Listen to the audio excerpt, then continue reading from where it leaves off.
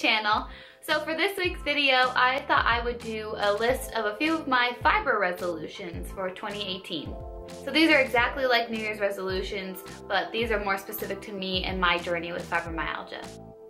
So one of my first resolutions is learning when to take a break and learning when to push myself, which is something I've kind of always struggled with, but especially with my fibromyalgia.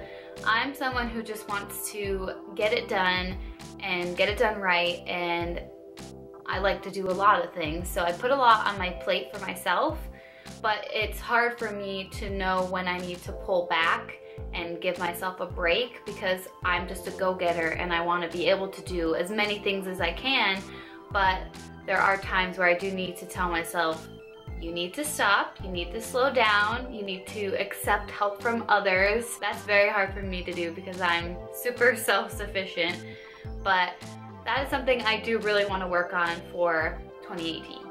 So my second Fibro resolution for 2018 is to be more consistent.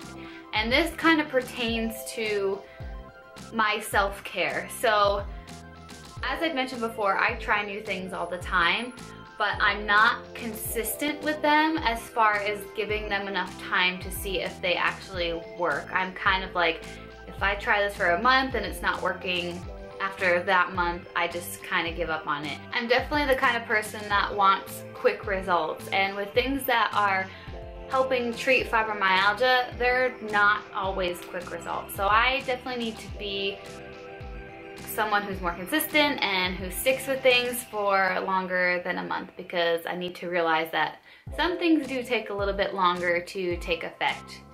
So I'm going to try to have more patience, kind of in all aspects of life, but with fibro mostly.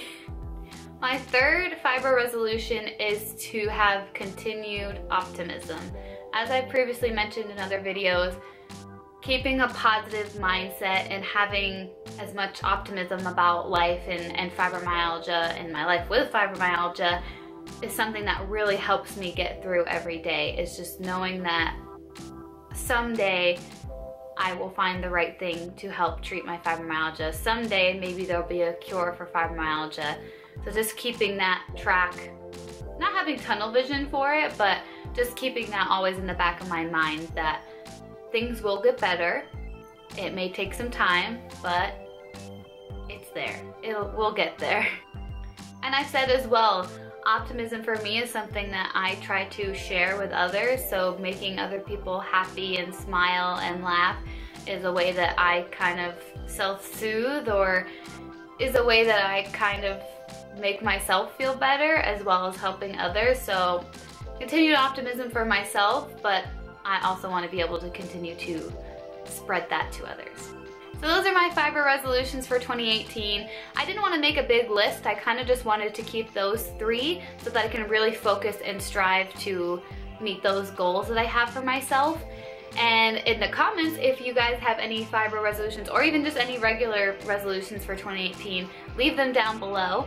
If you missed my last video, you can click up here to watch that. And I'll see you guys next time. Bye!